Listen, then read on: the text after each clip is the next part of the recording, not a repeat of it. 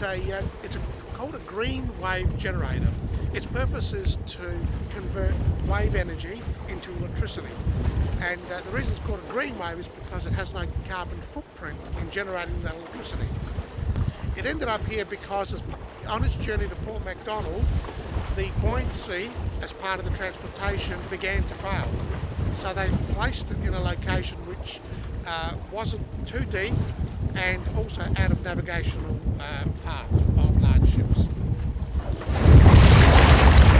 Now, the key issues with this structure being here and so close to the beach is public safety and navigational safety. Our key aim and responsibility is to make sure both of those things are acceptable. So what we're doing is getting an isolated danger mark on top of this structure, and the other thing we're going to do is get some larger yellow buoys around the structure with signage so that people are aware it's a prohibited area to enter. And it's been made prohibited under the Marine Parks Act, where a prohibited zone is around the structure.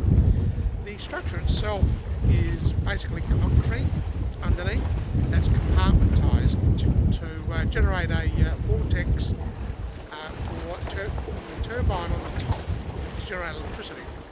The unfortunate thing is it also tends to entrap people if they dive into that structure, so we want to keep people away. We also want to keep boats away from it because there's submerged parts of the structure, mainly concrete, just below the surface. And depending on the weather and the sea state, it's hard to see. So we don't want anybody actually hitting the structure.